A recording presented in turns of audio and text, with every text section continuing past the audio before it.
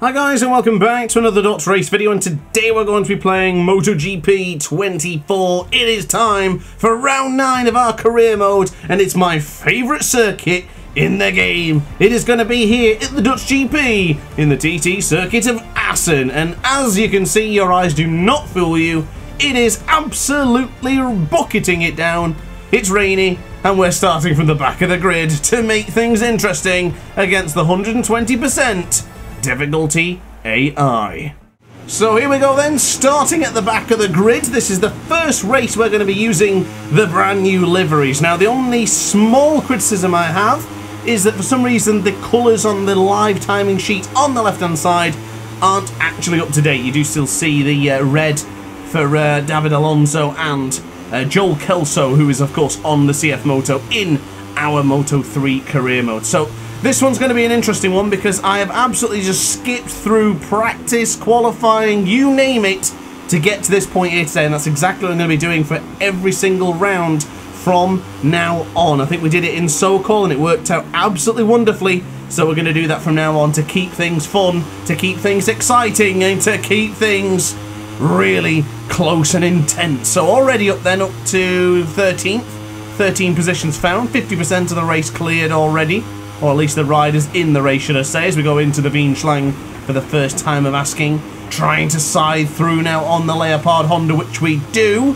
Piqueras might have the inside line, but he doesn't quite go for it into the right-hander for Steckenval. Now, as we get onto the power here, we're just closing in on one of the CF Motos. Now, if I'm not mistaken, that is that David Alonso? Because they've got Alpine Stars, so this is the thing. No, it is David Alonso, I do believe.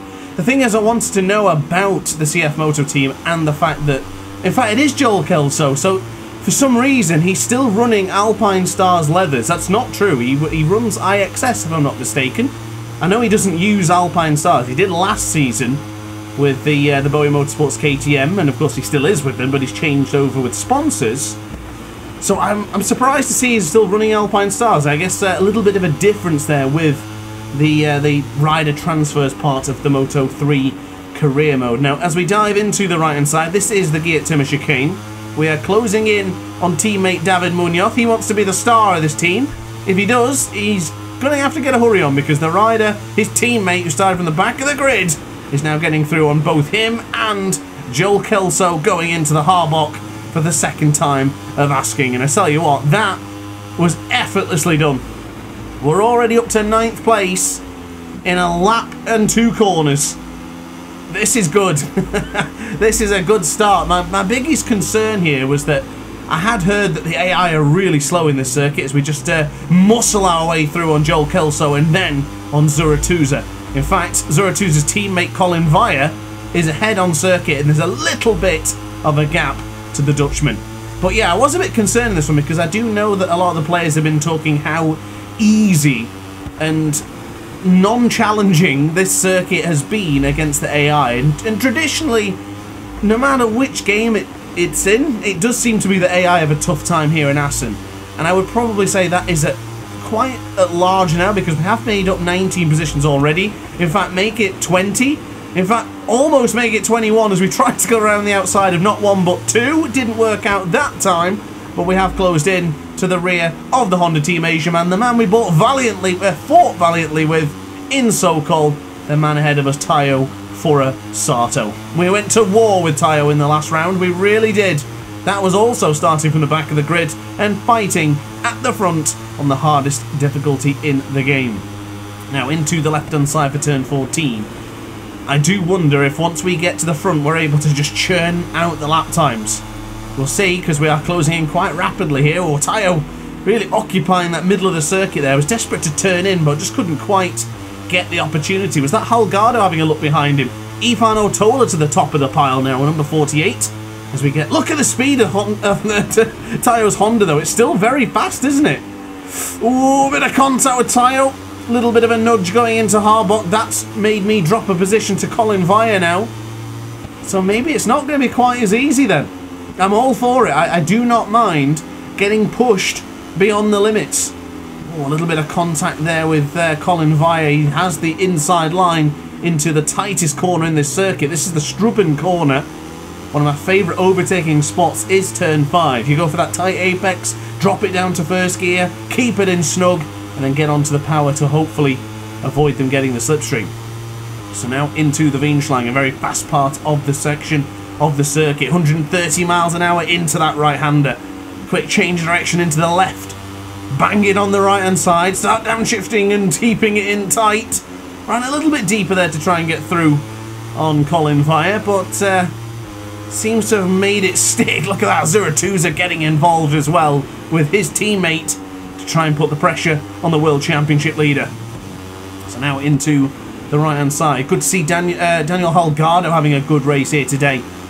For the past couple of races, he's had a tough time. Crashed out in the first lap of Le Mans, if I'm not mistaken. And everywhere else has just not gone well for that number 96, so hopefully for him, he does have a better race.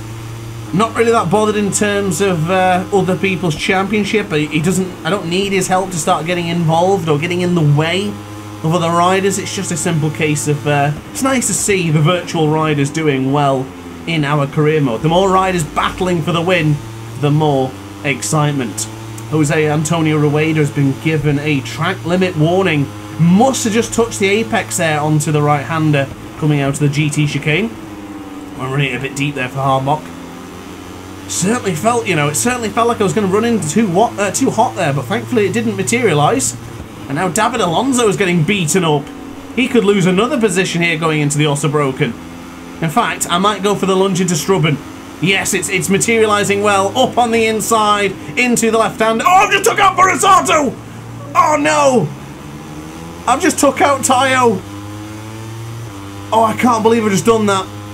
I was not expecting him to be in the middle of the corner. That's a clumsy overtake from me. I'm going to get a long lap penalty, aren't I? That's a silly mistake. That really is a silly mistake, that. I wanted to get that overtake into turn 5. It's my favourite spot to overtake. I should have seen that coming. Well, I haven't had a penalty yet, but let's be honest, we definitely deserve a penalty. We absolutely do. That was one of the biggest mishaps I've done all season. Now, I was talking about this in a previous round. I think it was possibly in the one after Le Mans. Was it Le Mans? Maybe I mentioned Le Mans, but I did talk about the fact that we haven't had any major mistakes this season. Yes, we crashed in Jerez, but then we remounted and won the race, so that wasn't too bad. But in all, we've been relatively clean this season. We've not had any long lap penalties or anything like that. But what I am going to do, I'm going to bite the bullet here. I'm going to take the punishment. I think it would be fair to give myself a long lap penalty. I'm not going to abuse the track limits and then... Oh, I just did anyway. Damn it. I'm not going to do it via abusing track limits. What I'm going to do is I'm going to just jump into the long lap penalty and I'll just take the punishment as it is. I am shocked the game didn't give us a penalty for that. We absolutely deserve a penalty. We really do. So, here we go then. Into the right-hander. Keep it in nice and tight. Please don't mess this up. Nice. I think we've got this. That's a good solid long lap penalty if I do say so myself. Well, in fact, we've just dropped in just ahead of Tayo Forasato. We've made an overtake. Not one, not two, but possibly three. Joel Kelso went a bit deep. We did get through on the competition, so Tayo Forasato was down to about 13th. We went into long lap penalty, rejoined in 12th ahead of Tayo Forasato. Even was able to get through on Tatsuki Suzuki by using my patented overtake into turn 5. So all in all, that was a good experience. I've never done the long lap penalty here in Moto 3, so that went well. Really, really well there. I'm happy with the result. I think that was the fair thing to do. I don't want any of you guys in the comment section telling me I've made... Oh, Rueda's gone down. That's a perilous spot to lose the front into turn 9 as we now go into Mandevin, getting a bit aggressive with Joel Kelso there, pushing Kelso to the left-hand side for the Dukas loot. We're now through. But yeah, I don't want you guys to give me a penalty in the comment section and make me feel bad about taking Tayo Forasato out. I've already done it. I've done the punishment now. We're all good. We're all even, yeah? We don't discuss that any further. Unless I make a YouTube short, then I guess we'll have to talk about it eventually. But anyway, onto the brakes. Look at that. Round the outside of Joel Esteban. Oh, he gave me a nudge. He gave me a nudge after I went round the outside. Clearly wasn't a fan of that overtake, but look at that. All the drama here in Assen. What a race this has been so far. We're definitely going to have to start more races on the back of the grid. This just adds way more excitement against the hardest difficulty AI. It's good stuff. In fact, more wet weather races as well. I think we need more of these wet conditions for good battles. So up on the inside of Zuratuza then. Bit of a block pass there, sort of just barging him out of the way. As we now dive into the left-hand side. Bit deep there, bit deep. Didn't quite have the confidence to drop down to first gear there as Zuratuza cuts off our nose, retaking that 5th place. Alright, let's recap then. 2.2 seconds is the gap to Holgado. Maybe that long lap penalty has cost us more than I thought it would have. To be honest, we were catching up quicker on the previous laps. Now, of course, we did have... Yeah, I'm just trying to gauge this a little bit before I actually say what I'm going to say here, because the last couple of laps, we've not had good lap times. Apart from the second lap, where we did a 151.6, we've not really had a good, clear bit of track since that point. 52s, a lot of 52s, so this should put us back into the 151s, and that could be crucial for catching up to both the Ortola, Alonso, Via, and then possibly catching up to Holgado on board the Husqvarna. Now, you may have seen the career mode update video I did either yesterday or today. I don't remember when I uploaded it, or when I will be uploading it, as I just run off the circuit. I did show you the team's comparison, and you'll see in that video how strong the Husqvarnas are right now as we completely abuse the track limits going into the GT chicane. That's a metaphorical slap on the wrist for your content creator here today. But yeah, regarding Holgado and that Husqvarna, it is top of the pile. We are down in about 3rd, I think, if I'm not mistaken. So we're not having the strongest of bikes on the grid, which I'm happy about because I didn't want to make it too easy. I like the fact that we still have to push and work hard. Of course, with the BOE Motorsports KTM team leading the World Championship and the Teams Championship, I strongly felt that we would be up at the top of the pile, or at least 2nd at the very, very minimum. Wasn't quite the cleanest overtake there in Ortola, but it made it stick. We got through, and the gap is now 1.8 seconds to Holgado. I tell you what, if there was an option to tap onto the rear tail unit of that KTM, I'd be doing it right now. Ortola, stick with me, mate. We'll catch up to Alonso and Via probably by the next lap. I am that confident. And even now, we're finding 0.3 of a second, but Ortola didn't listen. Ortola wants to get through. Please don't try anything stupid. Oh, I'm not getting it right there into DeBolt. Lost a bit of time there. Lost 1/10 of a second now to Holgado.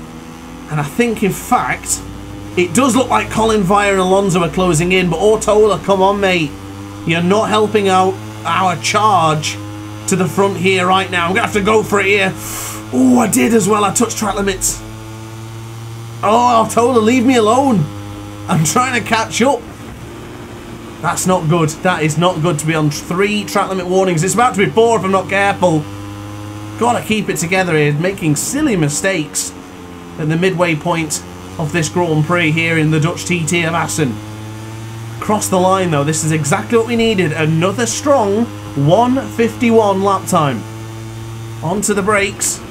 Bring it in, keep it tight. You can go for a really tight apex there into Harbach. The rumble strip is your friend into the first corner. And we are closing in quite quickly now. Alonso 3rd, 1.4 seconds is the gap. Via is on a charge as well. He might actually get through on Holgado. Yellow flags out into sector 1. Someone's binned it into Harbach. You can see their little disc off the out. Oh, he's gone. Oh, it was Boisri. Tachiko and Boisri then is out of this Grand Prix. What a disaster for the Honda Team Asia. That means 2 of them have gone down in this Grand Prix. Of course, one of them had a helping hand from a man with 13,500 subscribers. I don't know who that is, but someone took him out. I think it could have been me. Which, yes, I think it was. And then, of course, Boisri went down, probably of his own volition, but if not, he must have had a helping hand going into turn 1. But anyway, enough about Boisri. It's all about the action kicking off, materialising in front of us. It is this chase down of Holgado. Having a cracking race so far. Surely a win is on the cards for him eventually. He's had a tough season this year on that Husqvarna, but I don't doubt his ability, I don't doubt his skill, and I don't doubt how highly the game must be putting him in this competition. But the gap is down to 1.3. I tell you what, Colin Via will have a pop if he has the opportunity. The Dutchman in front of the Dutch crowd, you better believe he's go for it. He will absolutely send it into the GT chicane then. Careful not to abuse track limits. I think I did. That's another mistake. But across the line, that's a new fast lap of the race. A 150.8. It's game on here in the Dutch TT of Assen. It really is. I know we've got 4 track limit warnings though, so we're going to have to be very, very careful this point onwards. I might not be able to go full send. I'll go full send on Alonso, because that's easy enough, isn't it? Can Alonso fight back? I don't think he can. That's a clean overtake to finally get onto the podium battle for the first time this race. That's probably the longest time it's taken me to get into the battle for the podium. 9 laps, or 8 and a couple of corners. We are now in pursuit. The gap is less than a second. We have a chance, ladies and gentlemen. We have an opportunity to get involved for the battle for the win. Now we go on to the right hand side. This is the Steckenwald corner. Via 0.8 of a second ahead of us. In fact, 0.6. Holgado the man, 0.8 of a second. We're catching up again though, aren't we? This is why I didn't need Tola battling at us earlier on, because he was just making us lose time. Valuable time that could be spent battling with the guys here. And of course, guys, if you are enjoying the video, don't forget to like and subscribe. It certainly helps out the channel. And if you're watching at this point and you're still enjoying it, then clearly you want to stick around for more DrAce content. Ooh, I lost a bit of time there on the acceleration. I think I might have upshifted just a bit too prematurely. Seem to have lost that extra oomph going out of turn 13, going into the Hoggerhide. Now into Ramshoek, now into the GT chicane. We are closing in quite rapidly now, aren't we? Being really careful now going into turn 17. I don't want to make that mistake. Drop back into the 151s, but that's absolutely fine, as I'll brake there at that white little point on the circuit, keeping tight to the apex. We are closing in. We get that slipstream coming out of Strubben, we could be well on the back of both of them by the GT chicane. That is the final corner here in Assen. 0.5 of a second is the gap. This gap is disappearing rapidly. Really not as tight as I would have wanted, but careful on the power, bring on the acceleration, get in the slipstream, and we could be close to this one. Alonso's not out of this one either. Just keep an eye on the number 80 behind us. The CF Moto has closed in a bit. Really fast there into the Weinschlang though, really quick. It's a bit of a nerve-wracking corner, that one, to be honest, and especially now as the race progresses, that those tyres just beginning to lose a bit of traction on the right hand side. We're going to notice this the most as we now go into this sector here. We've got Mandoven, and then for the right hander again of the Dukersloot. So let's see how we fare into turn 10. Oh, it's not feeling quite comfortable. We're definitely at that point now. There seems to be a massive drop off when you reach the middle point of the graphic on the bottom right corner of your screen. Yeah, it's really struggling. It's really struggling. Even to the Muamia, we're still just having that issue to turn in on the right. Oh, I got really close to the Ramshoek. I had to hit the brakes there. No, that's going to be a penalty. I got away with that somehow. I've just absolutely punted into Colin Via. They brake so slowly for the GT chicane. Oh, and what's happened to Holgado's tyre? Looks like he's got, I don't know, got a sticker on it or something. Yeah, I'm talking to you, Holgado. You had to have a look behind him to see what was going on. You talking to me? Yeah, there's something on his tyre. Is that just a glitch? It looks like he's got a sticker on it.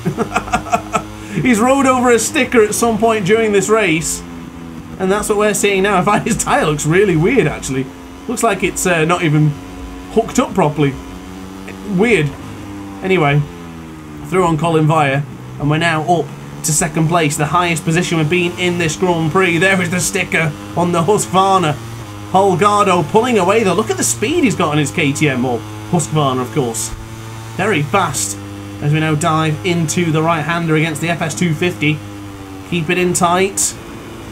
Yeah, we're closing in. We've got rapid speed on the left-hand side, but I do feel we lose a bit of time on the right-handers. That's where it's going to cost me. Fastest man on track from earlier, of course, don't forget. So we now go into the left-hander, keep it in tight to the apex. Nicely done for me. And then again on the right for the Mandevin corner, we are closing in. Where do we go for the lunge? Where will we be close enough? This is now a thinking game. We've got to try and plan this one out rather than just being reactive and just going for the first lunge. I would say that we stick with him now for the couple of lap times and then go for it when we see that opportunity arise. I think it would probably be around this corner here, De Bolt, or possibly into my favourite corner, into Struben. It would be very nice to get him into the Bienenschlang. It would be a bit of a surprising overtake as well, as we are in the slipstream. In fact, Harbach, it could be coming up. Might want to go for it first and just start pulling out the lap times. I think we've still got pace, you know. Oh, in fact, there it is. It's opened. It's opened. He should have closed the door there, Danny. He really should have done. Ran it a bit deep, though, to the Ossenbrook, and he might come back on through. There's that yellow wheel. Keep it in tight. Leaning on the Husqvarna. Downshifter first. Keep it in tight. Keep it tight. I think we've got it. Oh, he's fast on the exit, though, isn't he? But it's okay. We've occupied that spot. Now it's our turn to defend. And now a time to defend, apologies. It's opportunity defence for us right now. There we go, into the Bienenschlang. The gap is, of course, too close to call at the stage of this Grand Prix.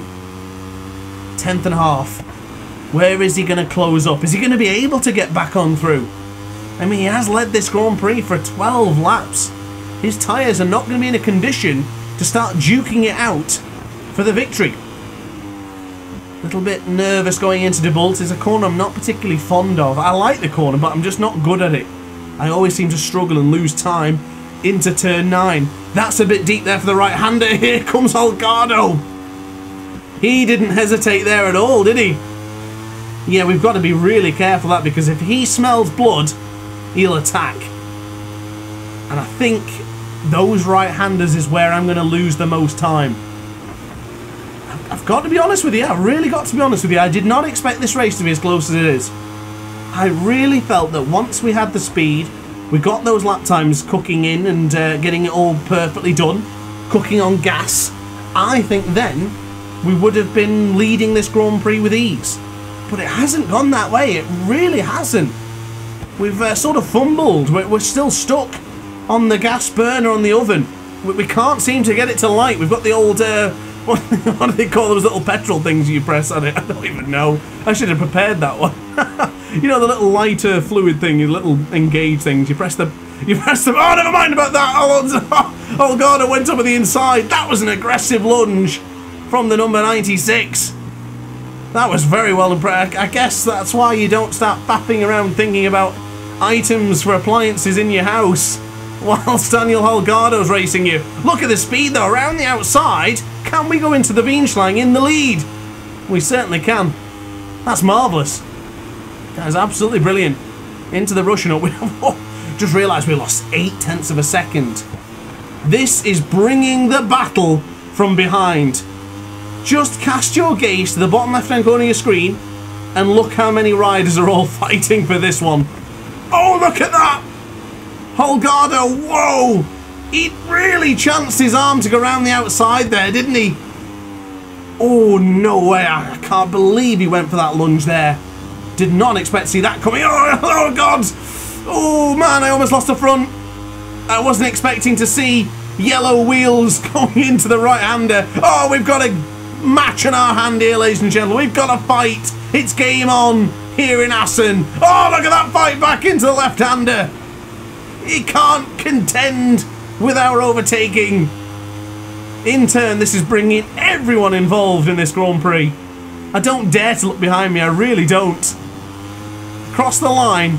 Every single pit board's going to be out here. Look at that. I mean, it usually is anyway, but it's a lot of riders close. I even see Tyre for Asata's pit board there. Hopefully he's not going to come back into the fight.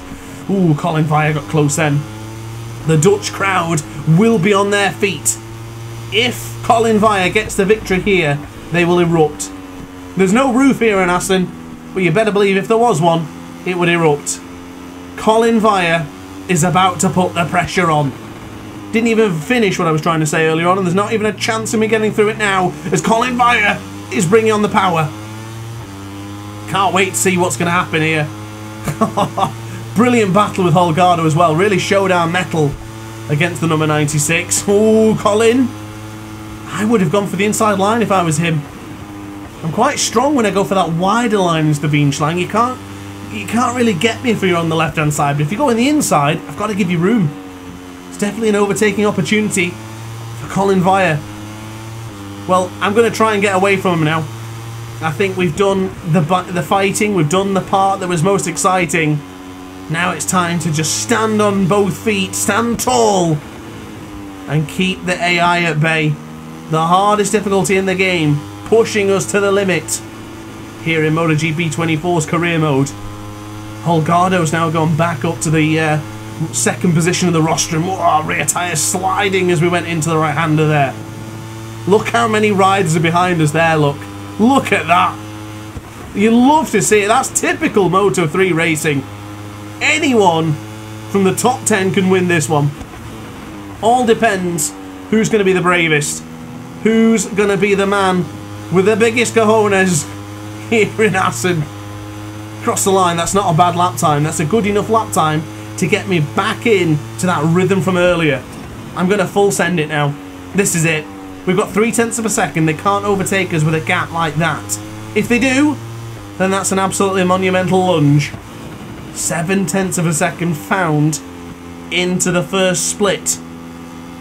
I think we're breaking them. I think we're pulling away. This could be 2 very solid lap times to hold on to this lead. What a race. What a Grand Prix this has been. From the back of the grid, in the rainy conditions here in Assen. Not a single bit of practice or qualifying against the hardest difficulty AI, and we're right here battling it out for the win.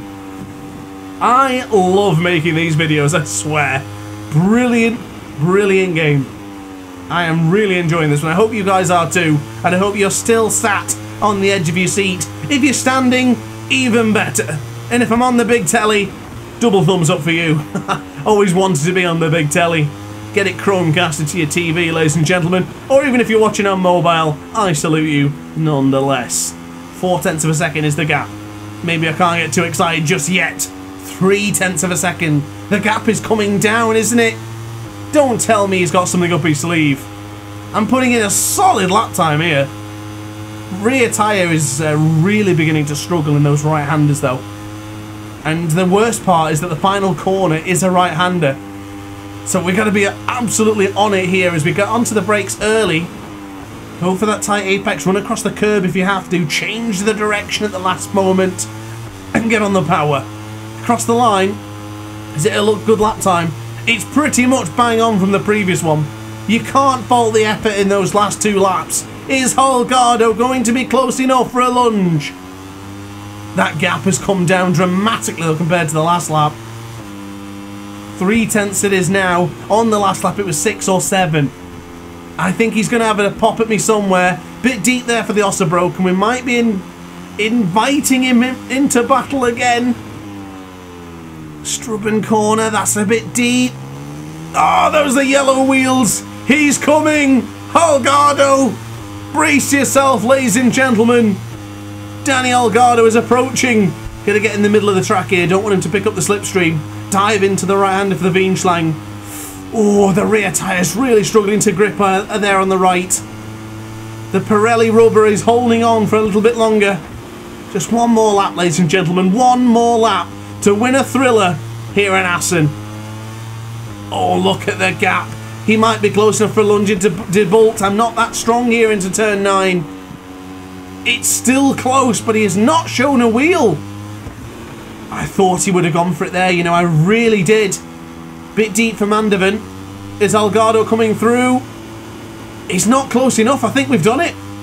If he can't catch us going into the Hoggerhide, I think we've done it. 0.2 of a second it is to Holgado and Via.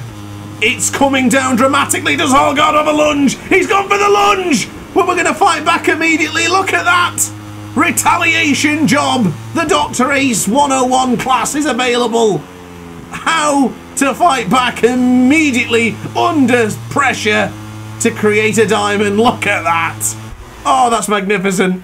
Holgado sent it. He really did. But yet again, we are superior.